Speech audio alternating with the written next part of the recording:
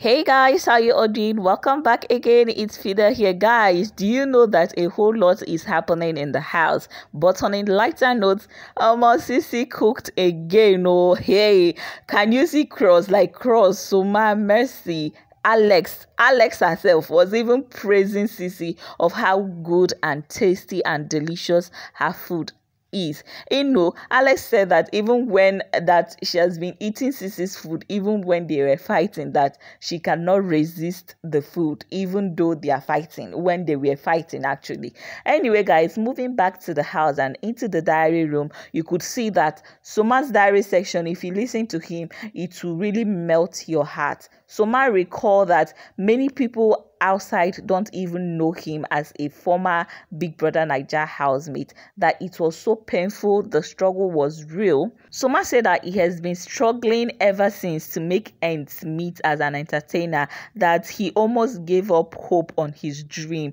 And guess what, guys? I'm more grateful and thankful that SOMA is saying this like now that he is not up for eviction, because had it been SOMA is up for eviction and SOMA is giving this down line of how he has been struggling and how life has been for him ever last he was on the show, or more people will say that he's gathering for pity. SOMA is grateful for Angel, most especially how he used to tell him when he's always anxious and suffering from week's eviction, that week 1, week 2, and Angel will just be there and be asking him, don't you believe in your socks, believe in yourself, believe in your source. And now he said he's the one telling Angel that, because Angel has also been anxious when she is up, and he has to tell him, don't you believe in your source? And the most important thing is that SOMA is grateful that Angel is there, and that is why people are really contemplating. Noble Igwe tweeted, he's a popular somebody, he's a celebrity. He said that there is a housemate that wants to ride on another housemate back to get to the finals without doing the work, all in the name of sheep. He did not call any name. So they are contemplating, is it because there are only 2 ships in the house? Is it Venita and Adekule, or is it SOMA and Adekule? He actually said that this person wants shippers money gift and also want to use the ship to get to the finals. Guys, please, let's cruise and gist down the comment section. Who do you think that sub is for?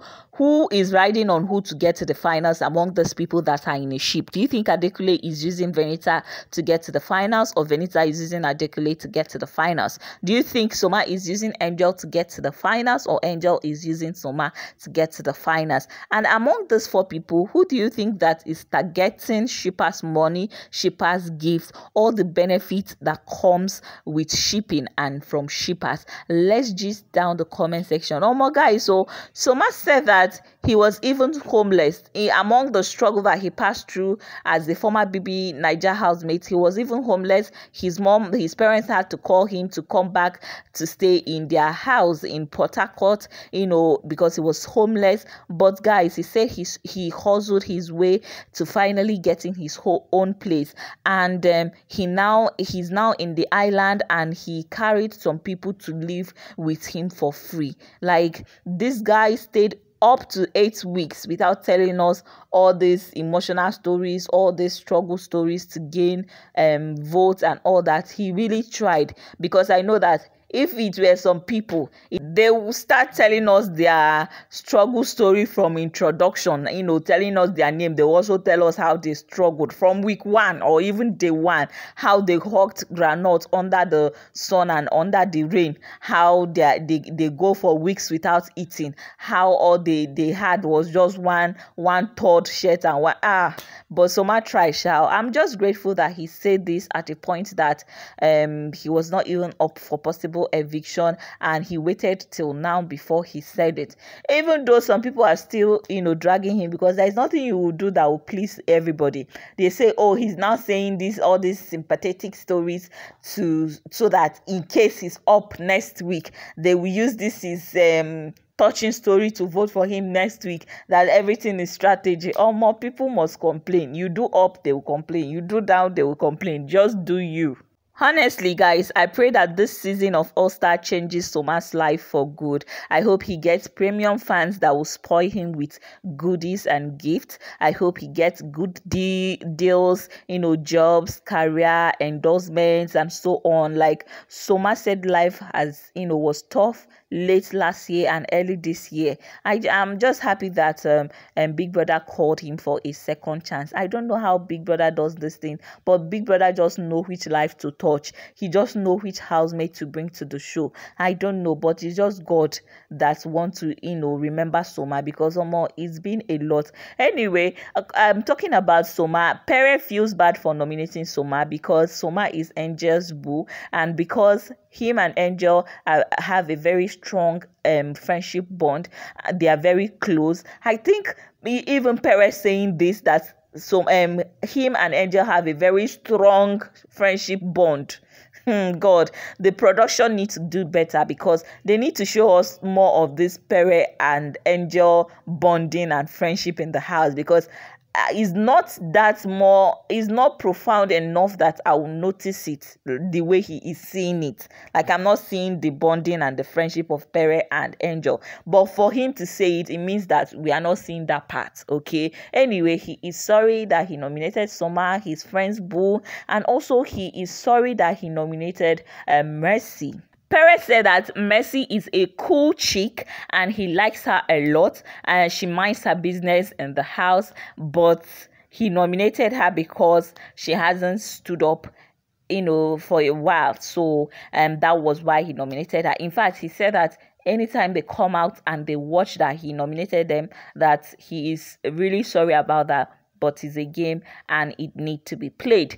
Anyway, PERE need to constantly say that it is a game, to remind people that it is a game, because it seems like as people are very against him in the house for playing the game, that is how it is outside, because people are really angry that PERE is competitive, PERE is plotting, conspiring. PERE had to tune down his energy, all his strategy, just to please people outside and inside. Still yet, it's not working, because any slighted opportunity, people will be picking on him. And the height of it is Alex this evening saying that PERE don't even know his father.